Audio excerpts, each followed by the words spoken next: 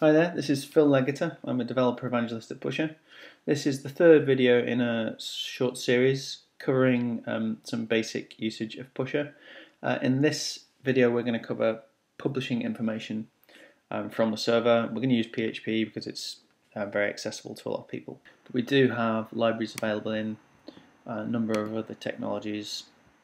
If we're going to server libraries within the docs, you'll see there's a whole bunch of libraries there that you can use from any technology. Ultimately, we're going to call our REST endpoint, so you can access that from any technology that can make an HTTP request.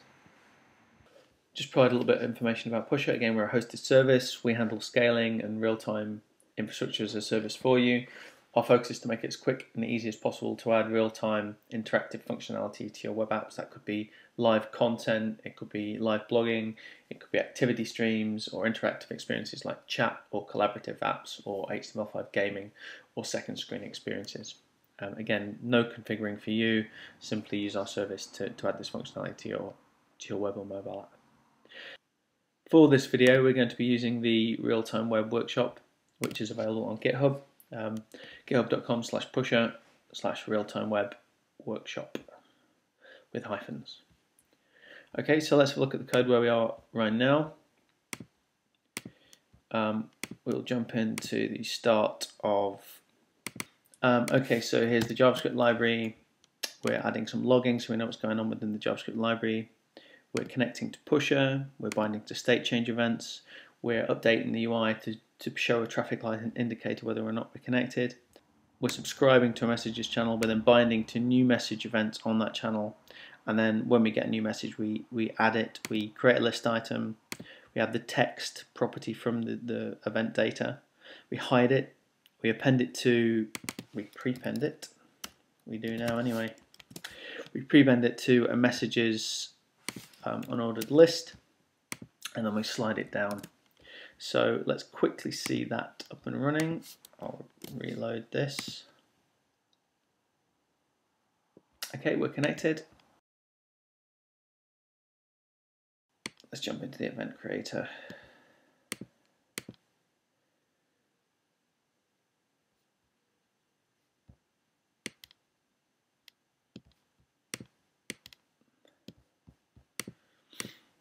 And so we know it's messages, we know it's new message, we know there's an event with a text property,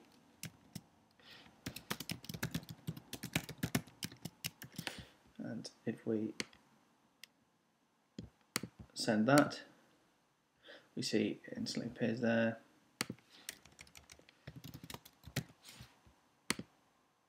And the same again. So that's where we are right now. So what we obviously want to do is we want people to be able to publish that information from the app itself. So in order to do that, we obviously need some UI. So we're going to add that above, and I'm going to cheat a little bit. I'm going to just take this code and I'm going to append it here. So we've got a label which says message is actually hide, but it's more of an accessibility thing.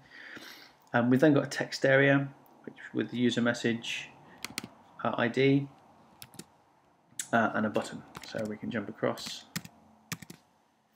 and we can reload that, and that's what it looks like, and we can see what it looks like in our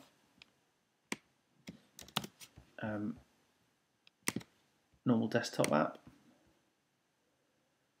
There we go. So it doesn't look too fancy, but it's nice and functional. So obviously it doesn't do anything at the moment other than reload the page when you click it, or probably jQuery handles that click and does something clever. Okay, so what we need to do is we want to add some functionality to handle the click, to take the contents of this message out, and then to send it down to the server so that the server can authenticate potentially or verify contents of that message and sanitize it before then publishing it to Pusher to distribute to other connected clients. Again, I'm going to just cheat and I'm going to take some code, because what we're doing is we're just making an AJAX call down to the server. So I'll paste this in here and then I'll walk through it.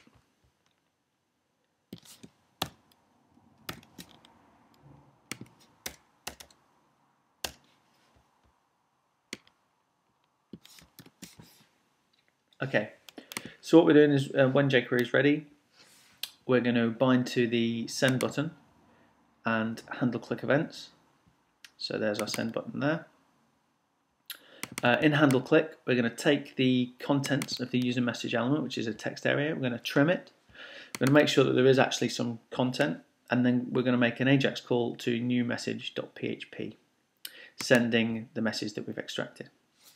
And if that AJAX call is successful, we'll then clear the text area. So what we can do is if we jump in here, I reload the page to get the new content, and we look at the network tab. If I then click send, nothing happens because there's no content. If I put in some content in the text area, click send, we can see there's a call that's being made. Now that's great, that's fine. And you'll see the form data we're sending text of hello. And the response is 500 server error because we don't support that operation. Okay, so what we do need is a new message.php file. Oh.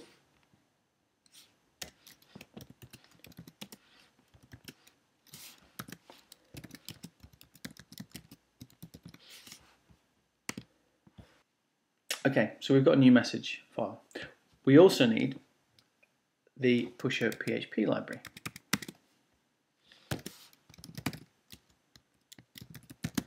So if we can actually access this via going to the server libraries within pusher docs.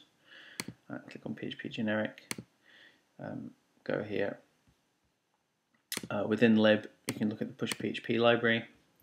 We can look at the raw content, and I can copy that, and I can just create a new file.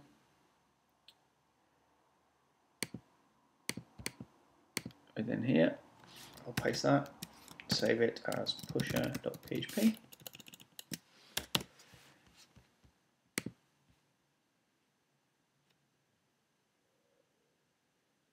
And in here we want to include it.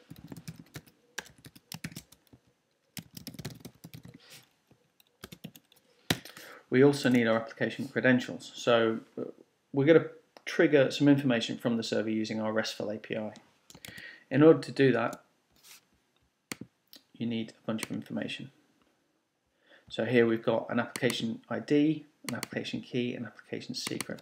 And when you publish from the server, the contents of the information that you send is signed using the secret key. Now the only places that know about the secret key are your application server and pusher.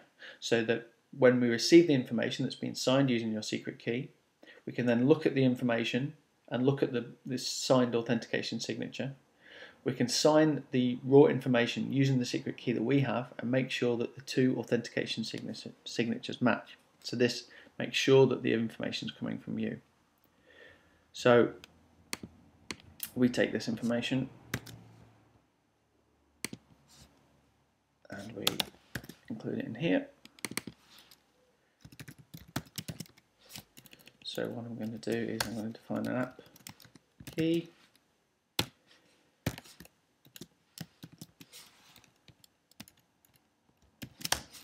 And define an app. Oh, that was an app ID, wasn't it? Sorry.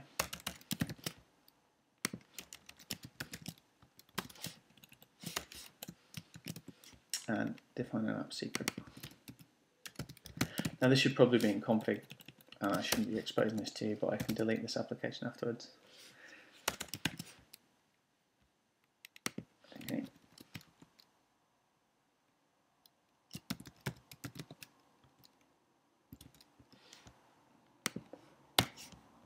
Okay.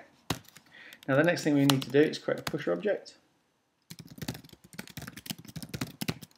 and passing our app key, our app secret, our app ID, and then all we need to do is trigger the information. So for now we're just going to hard code this. So we know it's messages, we know it's new message, and we know there's a payload, and we can use an associative array, add text,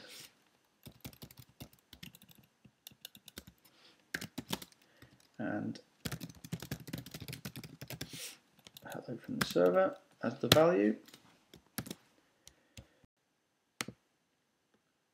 Okay, so what we want to do now is test that that functionality is working. So we can do that. You'll also notice that I've changed URL here. This is so that the server understands PHP. I was using a Python backend previously. So I can jump over here. And if I change this URL to call the new message, to actually call this file new message.php,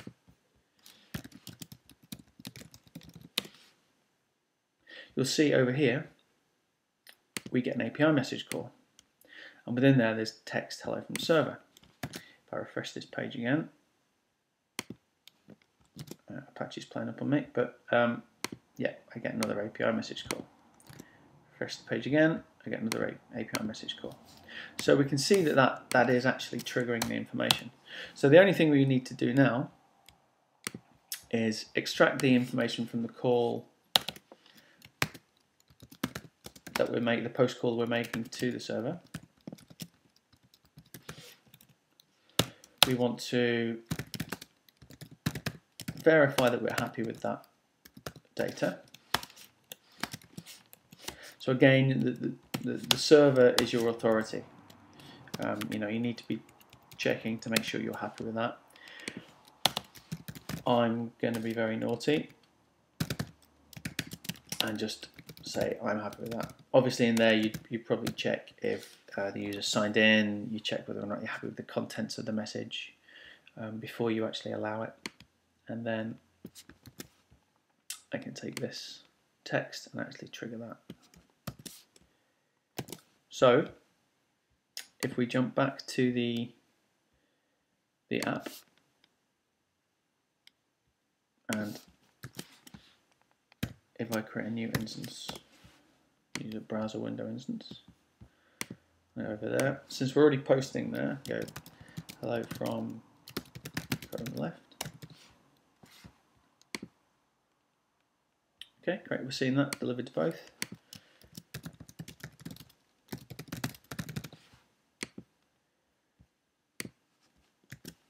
And we can also try the Safari app.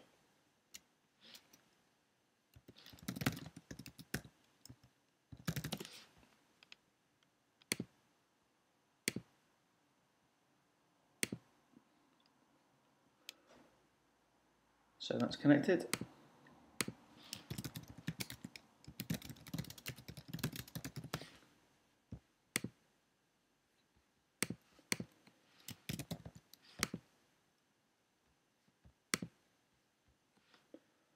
Handy.